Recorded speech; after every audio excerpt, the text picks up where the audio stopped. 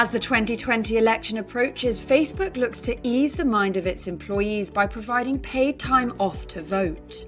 It will also give employees paid time off to staff polling stations. Facebook isn't the only company that has made this decision. Apple, Twitter, and Uber have already granted employees the ability to do the same. Mark Zuckerberg highlighted the importance of this decision by pointing out the shortage of poll workers at voting stations. Zuckerberg stressed the importance of the democratic process and allowing those to participate in it without hour-long waits.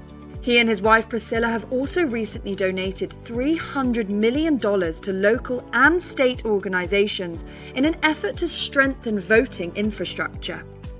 The company recently launched its Voting Information Center campaign to assist 4 million people in registering to vote. Facebook has also launched a prompt to encourage users to register as a poll worker.